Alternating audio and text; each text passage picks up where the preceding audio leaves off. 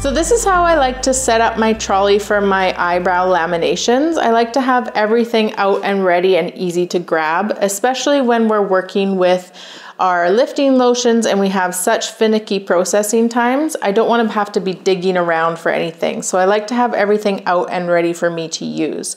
So I have my biodegradable cling wrap. I like to have two unrolled pieces ready for me to grab. I don't like to use the same one at both steps because I don't want to have the #1 lifting lotion touching the #2. So I have two clean strips here.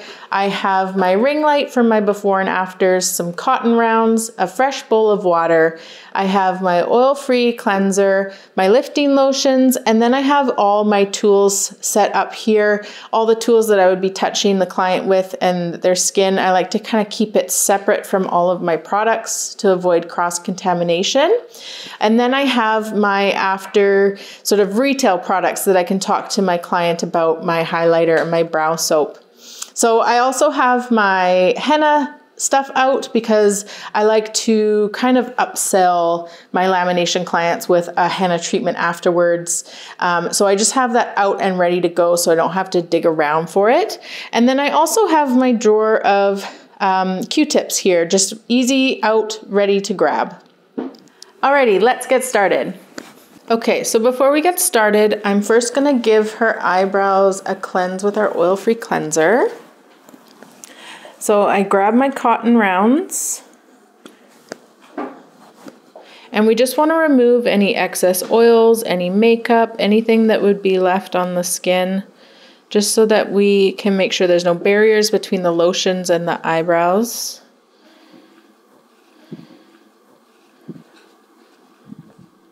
So today we're going to do our no glue technique, which is a lot faster and you just get way better results. Plus, you can get this done within 15 minutes. So now that we're cleansed, I'm going to go over one more time with my exfoliating brush. And I'm just going to give a gentle circular motion massage here on her eyebrows. This is going to get off any dead skin that may interfere with our lotions.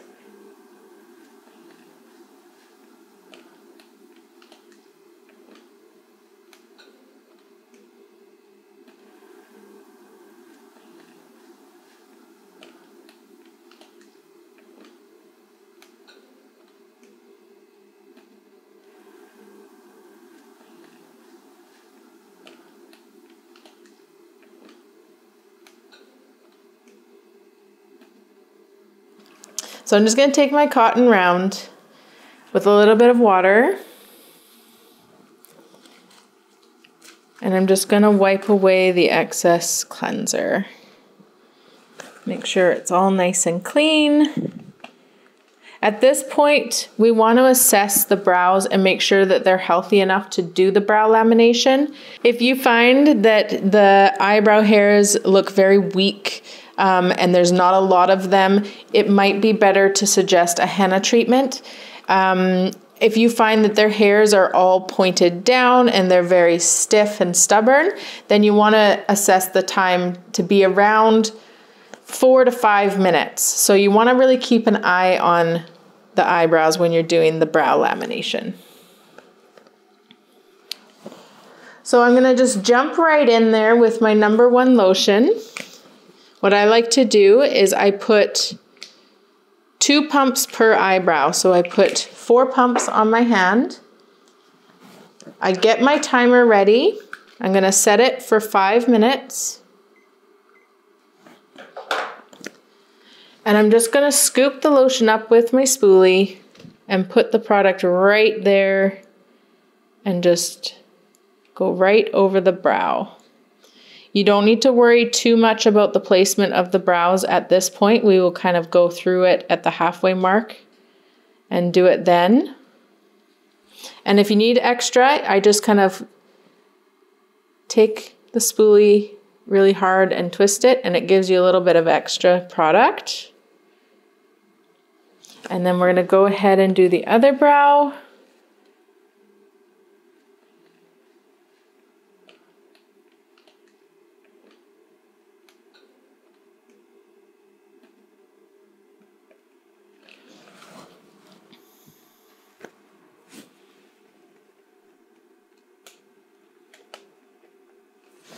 And then we're going to set our timer for 5 minutes. So we're going to click start. I'm going to take my cling film, and you're just going to kind of press down and pull up slightly, just to make sure that it's all nice and flat and in that area. And again, you don't have to worry too much about these spots here because we're gonna go through halfway through and comb that out with our Y comb. But I just wanna take a second to talk about our cling wrap. We've got a biodegradable cling wrap. I think it's the first on the market. We're very passionate about the environment at Bee Pampered, so it was very important for me to create this product. This is why we didn't have a cling wrap before, because it took a little while because we are the first in the market. So there's so much in here. I think there's 200 meters in here. So this is gonna last you a really, really long time. I like to have my cling wrap out on the tray first so that I'm not fumbling with it while I've got their lotions on. So when your timer has hit the halfway mark, we're gonna take our Y comb and we're just gonna go through and brush the hairs into place. So now the hairs are more pliable because the lotion's been sitting on them. And we're gonna take the Y comb and make sure that all the little hairs underneath are all pointing in the same direction. And at this point, you can kind of assess their brows. Like, how much longer do we need? Is the remaining 2.5 minutes okay for her, or should we leave it on a little bit longer? If you're finding that there's still some that are sticking straight up and they're not laying down, you might want to leave it on for about another literally 10 to 15 seconds.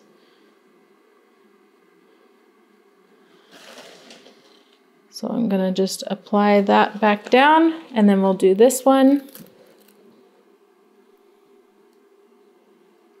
This is the fun part for me because you just get to put them wherever you want them to go.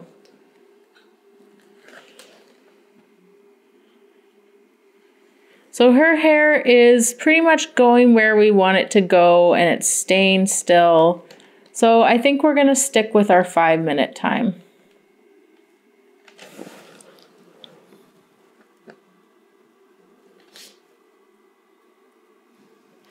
Okay, so her time is up. So what I'm gonna do is I'm gonna throw the cling wrap away because I don't wanna use it on the next step. And I'm gonna take my silicone brush and just in an upward motion, just remove all the excess lotion. So we're just gonna go through. And then I'm gonna take a wet Q-tip and we want to stop the activation of the lotion. So we're going to go through and make sure that it's all done with, because we don't want to over process the brow hairs. It's very easily done and we know we're done. So I'm just going to go right through there.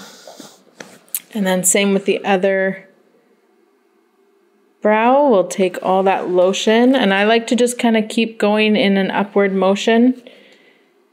It's important when you're doing the brow lamination to go in a more natural shape. You don't want to be pulling them directly up when you're doing them because they just look like crazy brows. You want to kind of have a slight curve so that they're going in the direction that they're made to go in.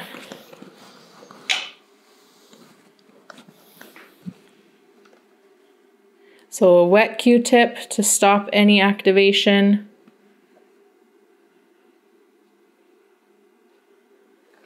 Then what I'm going to do is I'm going to switch to the dry side of the Q-tip and just go quickly over just to get off any excess water, any excess moisture that's on there before we apply our second lotion.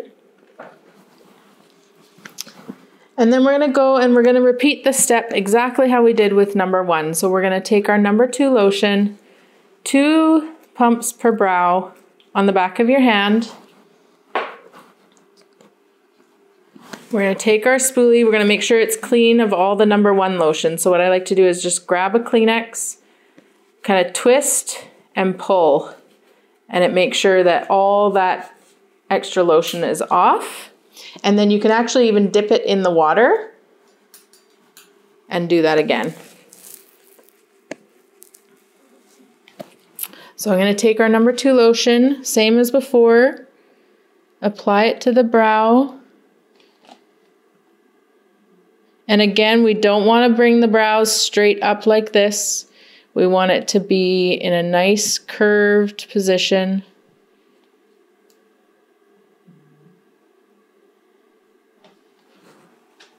And then the other brow.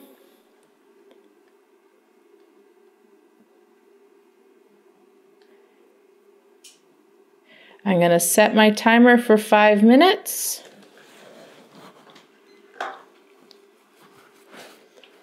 Sometimes when I've gotten a little crazy with the lotions, I'll just take a Q-tip to get any excess that's not even touching the brow, just so that it's not sitting on her skin. And then we're going to take a new clean cling wrap.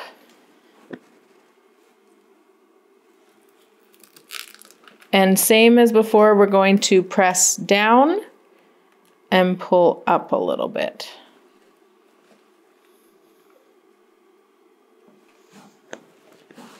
Okay, so now that we're halfway through our timing, we're going to do the same as we did with our step number 1. And we're just going to take our Y comb, make sure all that product is evenly throughout the brows, and just brush them into place.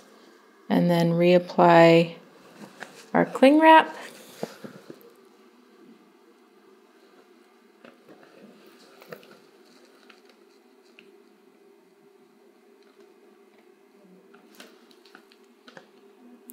And then we'll just leave them to sit until their processing time is done. Okay, so our 5 minutes is up. So I'm going to remove the cling wrap. And again, pulling in an upward motion any excess lotion that's left on the brows. And then go and deactivate it with water and a Q-tip.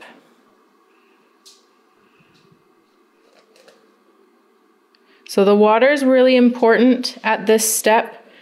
I get a lot of questions on why you use water and you don't use water in your aftercare.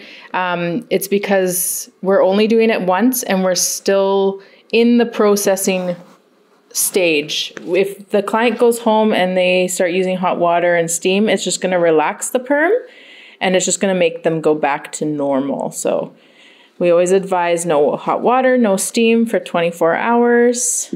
And then just be aware of the placement of the brows. We want to kind of keep them in the upward motion.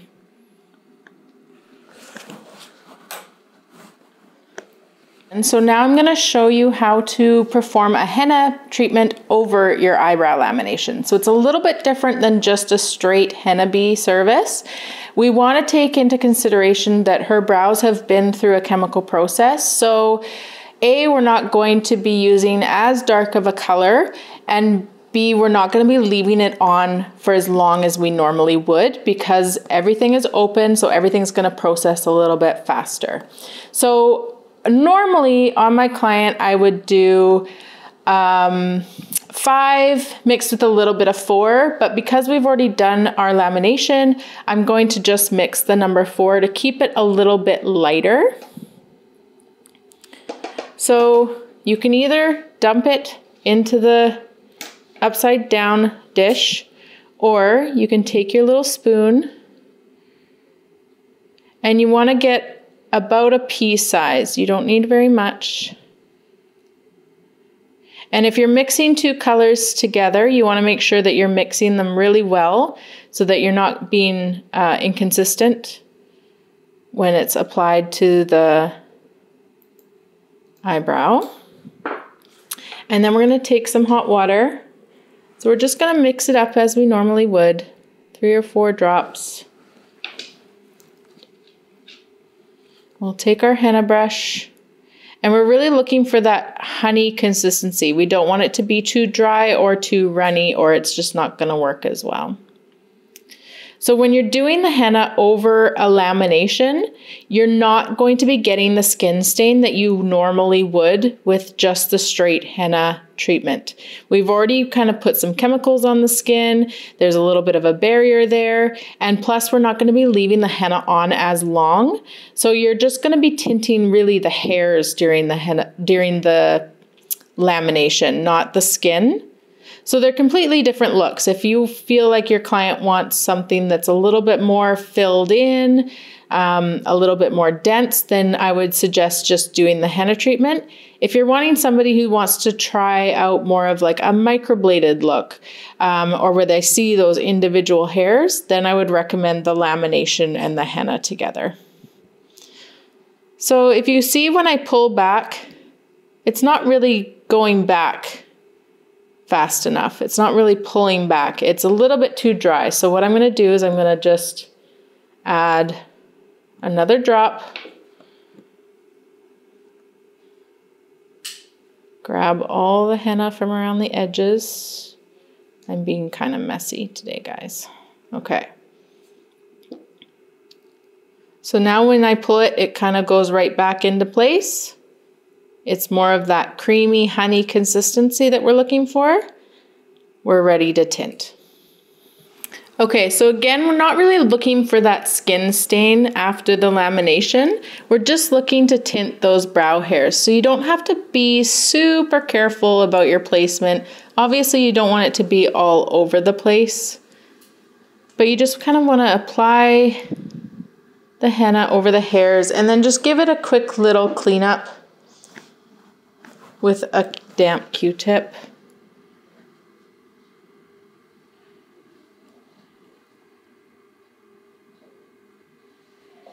And when we think about our processing time, if we were to do just the henna treatment on my client, I would leave it on for about 15 to 20 minutes. Again, because we've already done the chemical process and everything, we're only going to leave it on for about 5 to 10 minutes. So we're going to cut that time down quite a bit. And again, it's just going to stain the hairs. It's not going to stain the skin as much as you want. You might get a little bit of a stain, but it's not going to last more than a day or so. So we'll just clean up the area, and then I'm going to set my timer for 5 minutes, and then I'll take the middle part off, and then we'll assess the rest if it needs to come off or not.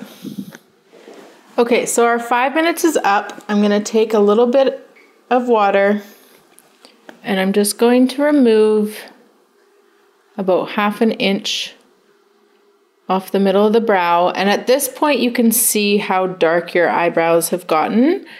So if you have somebody who has lighter eyebrows, you'll probably notice a significant change.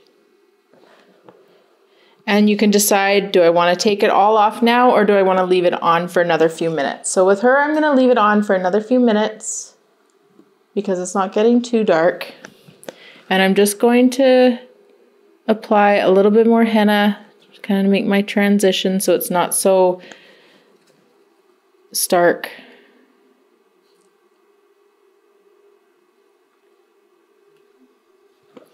And we're just going to leave it on for, I'm going to go with another 4 minutes.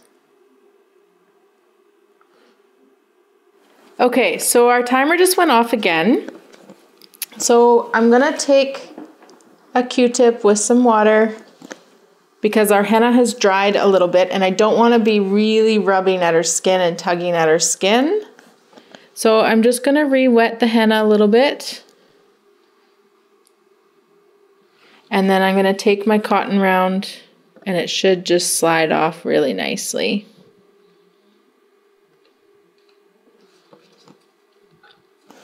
So I'll take my spoolie just to get off any little pieces that are underneath there.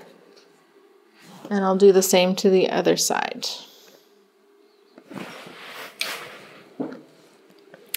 So I'll just dampen it a little bit, loosen it up. I'll go in with my cotton round and it should just slide off really nicely. If you find you're taking it off and it's not coming off, just re-wet it a little bit more with the Q-tip.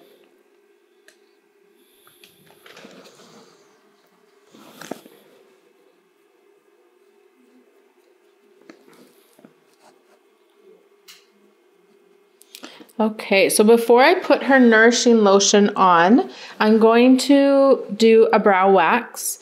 My one advice with the brow wax after the lamination is you want to use a hard wax. A soft wax is going to adhere itself to the skin, and because we've just put it through a lamination, it's going to compromise the skin a little bit, make it a little bit more sensitive. Whereas a hard wax, it's going to just adhere to the hair. So it's going to be a lot better for the client's skin. It will require a little bit more tweezing, but it is safer for your client and for you. So I'm just going to go in with our hard wax here. And just kind of clean up. I don't want to take too much off.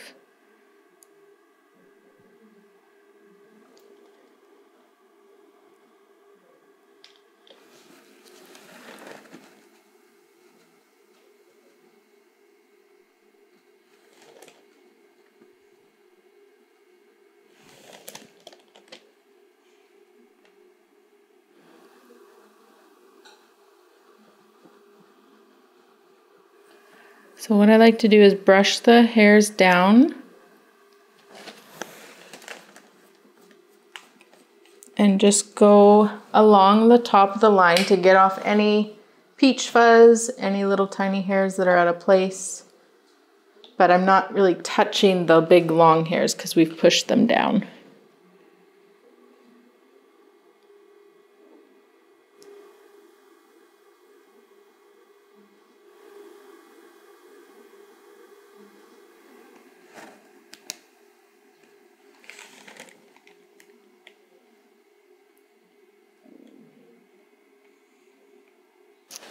Okay, so once it's all dry, I'm going to make myself a little tab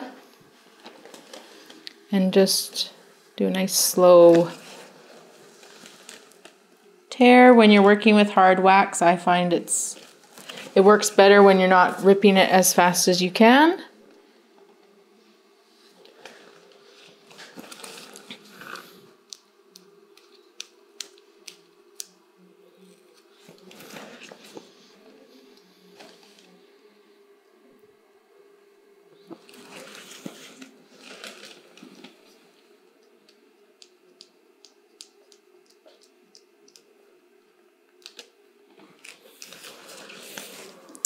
So I'm just going to take a little bit of my antiseptic and wipe around the area and get off any wax that was left behind. I'm going to brush her hairs back up into place.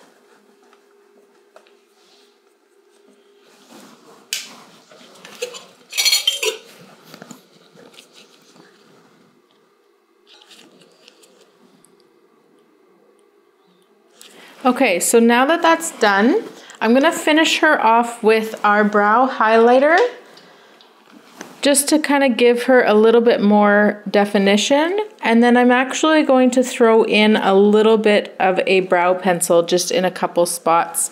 This is a great opportunity to talk to your clients about the retail, how they can at home do their eyebrows so they look this good. Maybe not this good. You still want them to come see you. So I'm going to take a little bit of our brow highlighter on the back of our brush, put a little bit of the product on the back of my hand so we're not getting any cross-contamination.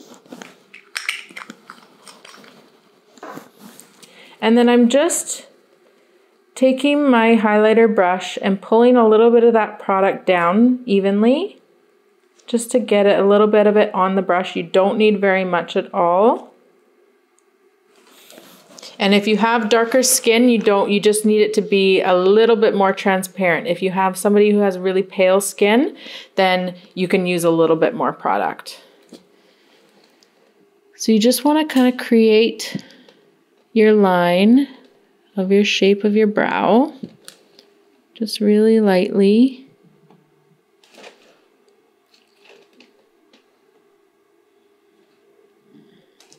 And then I like to just kind of pull the product down. And then this kind of covers up any redness that's left on the skin so your client can go out afterwards, go back to work or whatever, without feeling like they just had a fresh wax. And then I just like to use my finger to just kind of blend that there.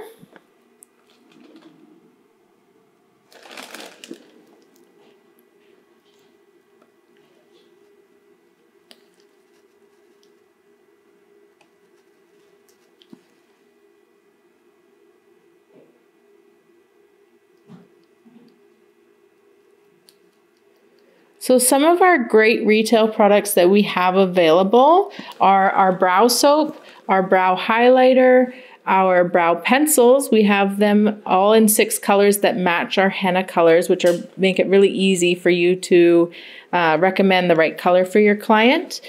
We also have our serum infused mascara, which is brilliant. I love it. So it's not only lengthening your lashes when you apply it, it's also nourishing them and lengthening them over time.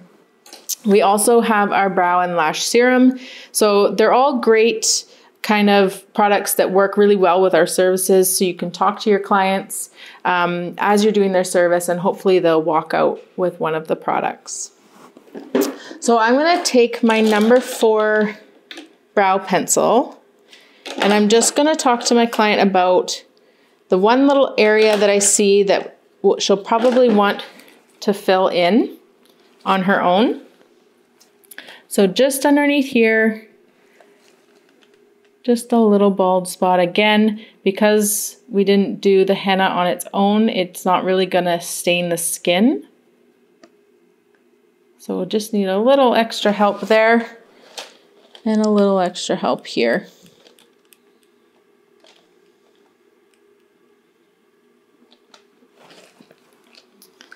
So now we're gonna just apply our nourishing lotion. So after you do the henna, you wanna make sure that we're locking in all that moisture. So about 1 pump per brow. We're just gonna take our mascara wand and just gently apply it to the brow area. And then just tell the client to leave it on. It's gonna harden a little bit, but that's good because we wanna keep those laminated eyebrows in place for the next little while. And then at this point too, you also wanna tell your client about the aftercare steps. So there's no hot water, no steam for 24 hours. And just be aware of the placement of the eyebrows. So I usually talk to my clients about styling their eyebrows. I have them nice and fluffy and Instagrammable, but not all the time do my clients want to be walking around in the superstore with big, crazy eyebrows. So I advise them to leave them up for the next day or two, just so that they can set. And then after that, they can kind of brush them whichever way they want. The lamination makes them a little bit more pliable, I'd say. So after a couple of days, you can kind of, brush them off to the side so they're not so up and crazy. But for sure, do them up and crazy for your Instagram shot because they're key. So that's how you perform henna after a brow lamination. I can't wait to see your results on Instagram. Please tag us. And if you have any questions, please email me at hello@beepampered.ca.